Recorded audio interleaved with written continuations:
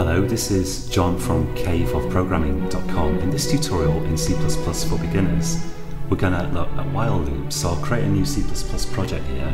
I'll use the Hello World project template.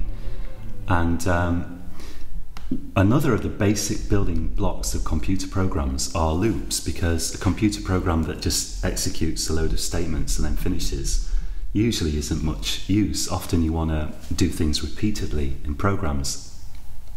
And the simplest way to do that is to use a while loop. Well, it's simplest when you're starting out, which is why I want to show you this, although we're going to see nicer ways to do loops later on. So supposing we want to repeat some code. To use a while loop, we need the keyword while, and then round brackets and open and close curly bracket. So this pattern is the same as for if, and just like with if, we need a condition in here. So let's take the simplest example to start with of an infinite loop. I'm going to write while true here.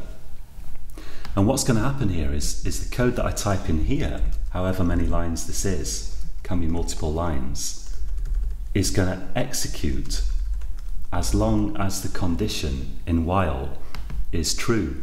Which it's always going to be true because the condition is literally the keyword true. So this is what we call an infinite loop. Let's run this. And normally in your programs, you want to avoid infinite loops, but I'm just going to show you this as a demo.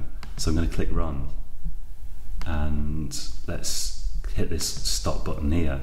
But we can see we've got hello coming out over and over again. And it's going to keep doing that until forever, or until it crashes or something.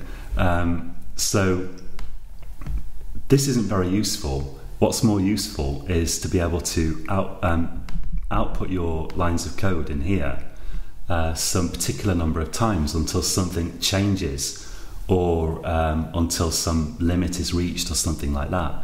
So let's take a look at a simple example of that in the rest of this tutorial. So how can we have a condition that's going to change? Well, let's suppose we want to output hello, I don't know, like 5 times. Let's have a counter here. I'm going to say int I equals 0. Now, I've said before that you shouldn't give variables single letter names in general, but we'll make an exception for loop counters because often when you have a loop, you need a counter that will count the number of times the loop executes. And it's very common in this case just to use a single letter, usually I, as your loop counter.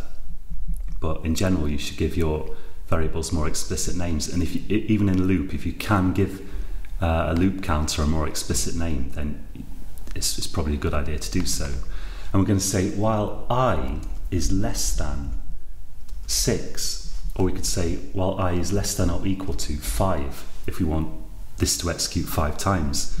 Now at the moment, this is still an infinite loop, so if I run this, it's just going to say hello, hello, hello over and over again. But what I can do is I can change the value of I within the loop. So after I've output this line here, I'm going to say I equals I plus 1. So remember, statements are evaluated from the right to the left, so it's going to take 1 and add it to I and store it back in I. And that means every time this code executes, the value of I increases by 1. And what's going to happen is, so the program will start from the top down, and it's going to get to the while, and it's going to say, is this condition true? And well, is I less than or equal to 5? Yes. So it's going to execute the code within the brackets. And then it's going to come back to here again, and it's going to say, is I less than or equal to 5? And it's still going to be true, so it's going to execute the code in the brackets again. Eventually, I is going to be equal to 6, and then it's going to say here, is I less than or equal to 5? No. So then the loop's going to stop, and it's going to execute whatever's down here. So let's output here program quitting, just so that we can see some stuff after the loop here. And now let's run this. Now is that right? In fact, this is going to execute 6 times, right? So let's run this. So we've got 1, 2, 3, 4, 5, 6. First time it executes, I is 0, and then it adds 1 to I, so I is 1. And then we run through 0, 1, 2, 3, 4, 5. So we've got 6 iterations here. For that reason, you often see in loops something like this. So you start I at 0, and you say while I is less than the limit that you want to reach, but less than it, because remember, you're going to execute it once when I is 0. So let's run that. So now we've got 5 iterations of the loop here. So if you want your loop to execute 5 times, you start your loop counter at 0, and you say while I is less than 5. That's the number of times you want it to iterate. To make it a little bit more clear what's happening here, let's also output the value of I here.